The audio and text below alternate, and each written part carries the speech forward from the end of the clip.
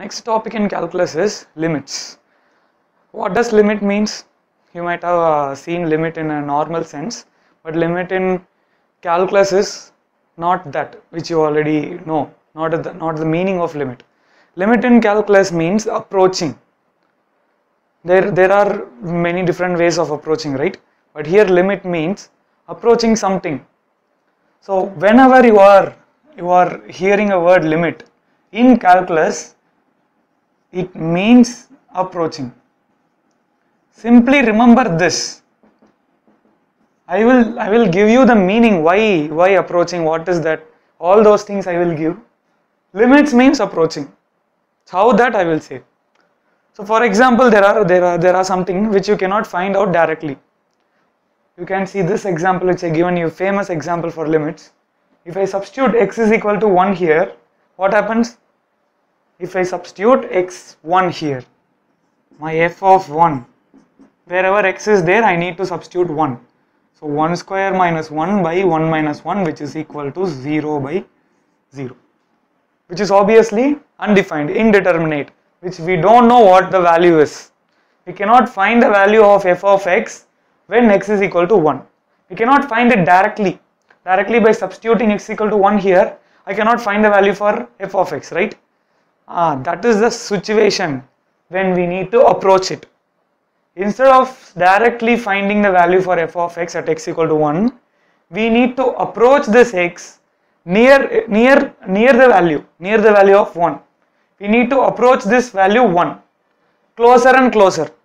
Instead of directly substituting this 1 here, we need to substitute some value which is very closer to 1. We need to approach the 1. For example, I given an example here, the same example I did it in the case of limits method. What I did here, initially I taken x equal to 0.5, and when I substitute 0.5 in our equation f of x equal to x square minus 1 by x minus 1, I am getting 1.5. If I substitute 0.9 in our equation, I am getting 1.9, and I am now approaching closer. Initially 1 is my value. I am approaching from 0.5 to 1. From 0.5 I reached 0.9. Now from 0.9 I am reaching 0.99. I am approaching closer and closer to 1. 1 is my final destination, but if I directly substitute 1 here, I am getting 0 by 0, which is nothing but indeterminate, undefined, right? Instead of directly substituting the 1, I am approaching the 1 from some other value. From 0.5 I am approaching 1. So now I approach 0.9. From 0.9 I reach 0.0, 0.99, and if I substitute 0.99 here, I am getting 1.99. And if I substitute 0.999, which is I am approaching closer. Obviously you know 0.999 is very closer to 1, and 0.9999 is much more closer than 1.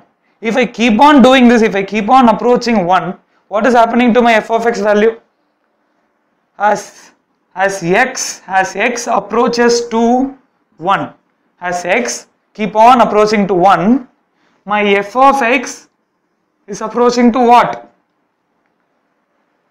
1.5, 1.9, 1.99, 1.999, 1.9999, which means my f of x is approaching to some value. That value is 2, right? 1.999 is what? 2, approximately equal to 2. So when x approaches 1, when x approaches from some other value, here my x is approaching from 0.5 to 1, at the same time my f of x is approaching 1.5 to 2. So this is my limit. This is my limit of 1, limit of f of x at x is equal to 1. We cannot say that 2 is the exact value of f of x when x is equal to 1. But 2 is the limit, 2 is the value which f of x approaches when x approaches to 1. Say it in a simple manner, what is the value of f of x, or in other sense, when x approaches to 1, what does f of x approaches to? That is my limit. So in this case what I did, I am approaching this 1 from 0.5. So if I approaches x from 0.5 to 1, my f of x is approaching from 1.5 to 2. In the same case, if I try to plot this x in a number system, in a line segment, what happens? 0, 1, 2, minus 1, 3. I can plot it like this, right? What I am doing here, I am approaching from 0.5 to 1, which means somewhere here. Somewhere here will be the 0.5, between 0, 1, 1 will be the 0.5, and from 0.5 I am approaching to 1. From 0.5 I am keep on increasing the value, so that I am checking how f of x is changing. If I keep on increases x value until 1, how f of x is changing. That is what I am doing here. I am doing it from left side of the 1, right? Left side of my x value. So from left side I am approaching to 1. Same way I could do from right side too, right? For example, I could take 1.5, 1.6, 1.9, 1.999. I could do, I'm sorry, 1.5, 1.5, 1.4, 1.3, something 1.01, 1.001. I could do. From right hand side also I could approach. From right hand side also I could approach to 1. Right? Instead of approaching from left side, I could do from right hand side also. So even if I approach from left hand side and also if I approach from right hand side, when I am doing both the cases, my value of f of x should be same. If my value of f of x is same when I am approaching from both left and right hand side, then only we can say that limit exists. We will see how for this example what is happening.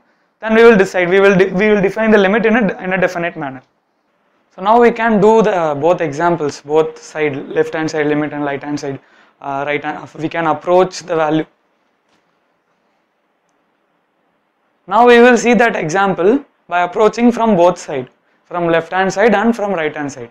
So now you can see here what I did the same like what we seen in the last case, in the last example, in the same example in the last slide. 0.5, if I substitute 0.5 in x, I am getting 1.5, and from 0.5 I am reaching 0.9, and 0.9 I am reaching 0.99, and from 0.99 I am reaching 0.999, and if I keep on continuing I will be reaching 1. That is, I am approaching 1 from 0.5 to 1, right? So I am approaching, x value is approaching towards 1. If x value approaches towards 1, how this f of x value is varying? You could see 1.5, 1.99, 1.999, 1.9999, which means the value of f of x is approaching towards 2. If x approaches towards 1, my f of x value is approaching towards 2. So then I said then 2 is my limit. Limit of f of x is nothing. F of x when x tends to 1 is 2. That is what I said. But this is only one half, because we approached towards 1 only from one side, right? If I draw a number system 0, 1 and 2, I approached from left side. I had not yet approached from right side. From 0.5 approach, but I didn't approach from right hand side, right? So now I am doing for here. What is happening here? There is 1.5, 1.1, 1.01, 1.001 and 1.0001, which means from 1.5 I am approaching towards 1. My x value is approaching towards 1 from right hand side. This 1.5 is where? 1.5 is somewhere here. So this is from left side, this is from right side. So now from right side I am approaching towards 1. What is happening to my f of x? Initially it was 2.5, 2.1, 2.01, 2.001, 2.0001, and if I keep on increasing, my f of x is also approaching towards 2. So what is happening here? If I approach x value near to 1, closer and closer to 1, from left side I am getting f of x is approaching towards 2. Same way, if I approach to 1, closer and closer to 1, from right side, that time also I am getting f of x, I am approaching f of x closer to 2. So both times, if I approach x value closer to 1, I am getting f of x closer to 2. So that is what we call it as limit. When both this condition, when both when we approach from left hand side, when we become closer and closer to x, when we become closer and closer to x, we will get one value. That f of x also will become closer and closer to some value. Same way, when we become closer and closer to x value, this f of x will also become closer and close to some other value. And these two values, this value and that value, should be same. If both of the values are same, then we will call that limit exists. That is, if I approach from left side and also if I approach from right side, when if I approach both the side, both time our limit should be same. And this limit is called as left hand side limit or left side limit. So left side limit and right side limit. Left hand side limit and right hand side limit, both should be same. If both are same, then we can consider that limit exists. If both are not same, then we cannot say that limit exists. So points to remember is, limits are nothing but the value of f of x when, or we can say what is the value of f of x when x becomes closer and closer to its original value. When x approaches to 1, what is the approachment of f of x? Simple. Either from left hand side and right hand side, even whichever side you are approaching. That is a simple definition for limit. We will see the exact what are all the conditions for limit. So we seen what is limit is. So just I am going to give you the conditions for limit. So generally limit will be specified by this, either limit x tends to a or lim or lt x tends to a. So how to read this is, when limit x tends to a, f of x. Limit x tends to a, f of x. So what does this symbol means? Approachment of f of x value when x approaches to a. What is the value of f of x? What is the value of f of x we are getting when x approaching to a? That is the meaning. So when we can consider that for some particular function, when we can say that the limit exists only if the left hand side limit and the right hand side limit are same. So left hand side limit are generally specified by using x tends to a minus. The value a is nothing but 1, 2 or 3, whatever value may be. So x tends to a minus is specified by using left hand side limit, and right hand side limit is by using x tends to a plus. And if this left hand side and right hand side limit are satisfied, that is both of them are same, then we can say that limit exists. So what happens if both of them are not same? We will see one example such that the both of them are not same. We will see an example on limit x tends to 0. This is my function 1 by x. So limit x tends to 0, 1 by x equal to what? That is what our example is. This you could easily find. This is nothing but rectangular hyperbola. 1 by x function, it is a rectangular hyperbola when f of x tends to x. You would have seen some f of x y. Rectangular hyperbola's equation is x into y equal to constant. So y is equal to constant by x. So in this case my constant is 1. So it's an equation of rectangular hyperbola. So what is happening here? When x tends to 0, what does this 1 by x is going to do? So what we need to do, we need to find both the cases. One is left hand side limit, x tends to 0 minus 1 by x, which is nothing but we are going to approach from left hand side. So 0 is 0 present here, right? So when I move from left hand side in x axis, how f of x is varying?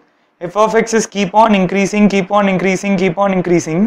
As my x keep on approaching to 0, this f of x also keep on approaching to, it is keep on going down, nothing but it is a negative side, it is a positive side. So this f of x is the function is keep on going towards negative infinity, right? So here when my x approaches towards when my x approaches towards 0, my f of x is keep on increasing in negative y direction and finally it will reach negative infinity. So when x approaches to 0 from left side, that is what I specified here, 0 minus means left hand side limit. So left hand side limit, when x approaches to 0 from left side, my function 1 by x is approaching towards minus infinity. So my limit value is minus infinity. So in the same way, limit x tends to 0 plus 1 by x equal to what? When my x approaches towards 0 from right hand side, I am approaching towards 0 from my right hand side. From right hand side I am approaching towards 0. Then what is happening to my f of x? My f of x is keep on increasing, and it will keep on go upward. So initially when I approach x value from left hand side, my f of x keep on going downwards. So positively it will go to negative infinity. But here now if I keep on approaching from right hand side, my f of x value keep on increasing in positive y-axis, right? So which means when I approach x from right hand side, which is nothing but right hand limit, my 1 by x will approach us towards infinity. So in this case, left hand limit is not equal to right hand limit. So obviously for this function limit doesn't exist. So it's a simple theory. Limit exists when left hand limit and right hand limit are same. If both of them are not same, then limit doesn't exist. So there is no need for doing all this stuff in your gate examination. There is a simple rule called as L'Hospital rule. Either sometimes they will call it as L'Hospital rule or L'Hopital rule, whatever. It's your pronunciation. It is a French word. I also don't know the exact pronunciation. So it is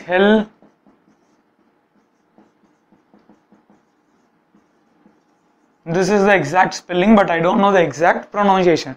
Just by using this rule, you can easily solve whatever problems they are giving in the gate. So these concepts which we discussed also very much essential. They will test you sometimes in those concepts which we discussed. Sometimes directly by using a L'Hospital rule you can find it. So both concepts and L'Hospital rule both are essential for understanding the limits clearly. And some standard results are there. Some standard results for limit. Those values you need to remember. We will discuss one by one the standard results, and first we will go to L'Hospital rule, then we will go for the standard results, and we will discuss few problems in limits.